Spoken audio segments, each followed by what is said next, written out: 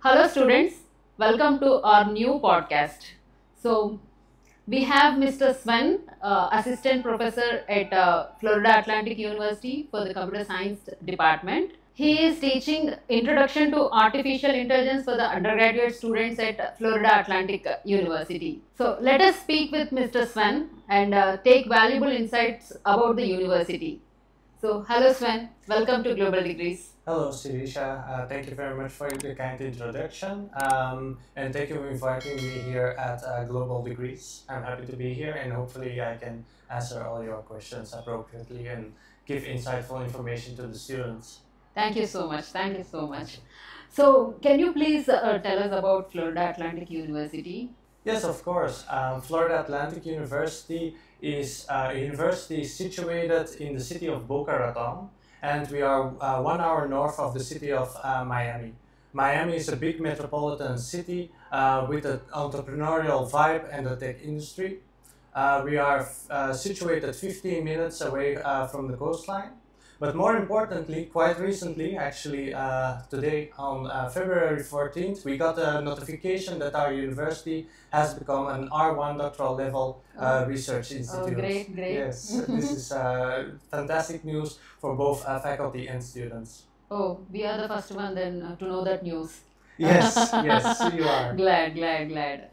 So what is R1 and like as our audience or our students doesn't know about it, like what is R1 and how is it beneficial to the students?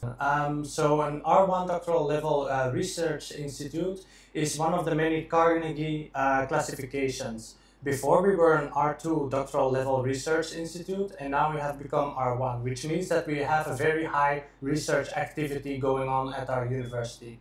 This means that we bring in a particular amount of grant money, and further we have delivered a certain amount of PhD students. And over the years, we have delivered more and more PhD students, and we have brought in more and more grant money. Further, what does this mean for the students? Well, it's always great for students to graduate from an R1 doctoral level research institute. Employers notice that our curriculums are of high quality.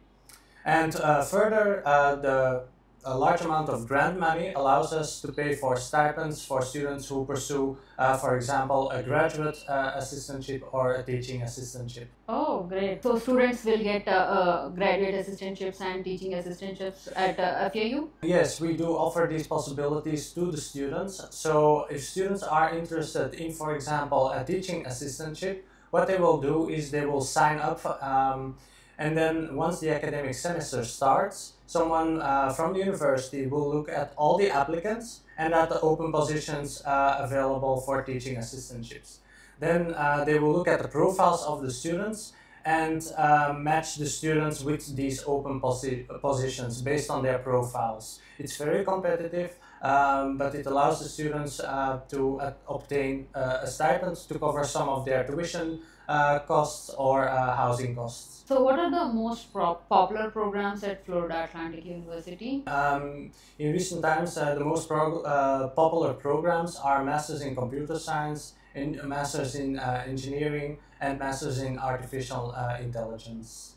Actually, Florida Atlantic University was the first public university in Florida to offer a master's program in artificial intelligence. So how do you see job demands for the next upcoming 5 to 10 years? Great question. Actually, the World Economic Forum has come together last month in January of 2025. And what they do is they meet in Davos, Switzerland, and they have representatives from different countries around the world. And they make a prediction of how the market will shift or look like in the next upcoming 5 years. And from the report that they have published, we can see that machine learning specialists, AI specialists, big data specialists will be the fastest growing jobs in the next 5 years. Further, what we can see is that that the government spends a lot of or has a lot of investment in artificial intelligence. We have the Chips and Science Act, where companies can get loans from the government to create foundries where new chips will be manufactured. Further, we have private endeavors happening in the United States. For example, ARM, Microsoft, OpenAI, and NVIDIA are teaming up to create the Stargate project. And the Stargate project is a $500 billion investment in artificial intelligence infrastructure in the United States. So what does this mean for our students? In the upcoming years, when these projects are being launched, data centers will be built, and this will create plenty of new jobs, such as civil engineers to create the data centers, mechanical engineers, electrical engineers for wiring, of course, computer scientists to work on the artificial intelligence, and furthermore. So I think in the near future we will have lots of job opportunities in this sector. Okay, okay. How about the job employability rate for Florida Atlantic University? Florida Atlantic University prides itself with its high job placement. So we have the second highest employment rate as a public university in Florida. So a student is almost guaranteed upon graduation to find a job immediately after his or her graduation. So, what is the advice you give to the students who are planning to study abroad?